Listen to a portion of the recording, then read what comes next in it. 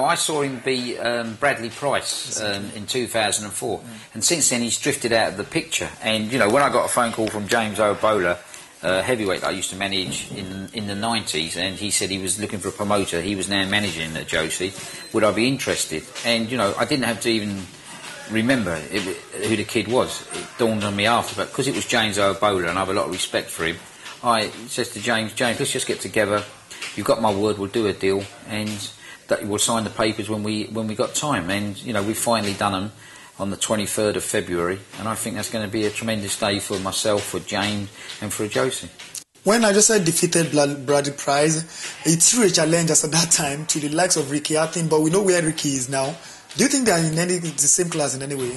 I think they will be. You know, Ricky's going to always looking for opponents. It's all about promoting. Ricky was built up great. Frank Warren done a great job with Ricky Hatton. You know, Sports Network built him into this great superstar, and it's all, you know, it's about promoting. Josie, you can be the greatest fighter in the world. If you haven't got a good promoter, you might as well not even turn up, because you're not going nowhere. But Josie's got all the skill. He's got the punching power. But when you beat someone on a Joe Calzaghe card in Wales, and you then don't fight for at least 2 years, there's something seriously wrong.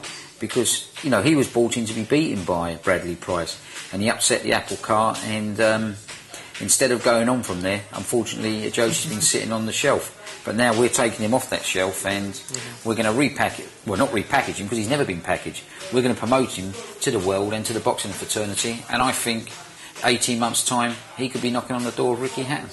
And if he doesn't justify it, we'll throw him out. I could not wish for anything more better, because Frank is somebody that I worked with for many years.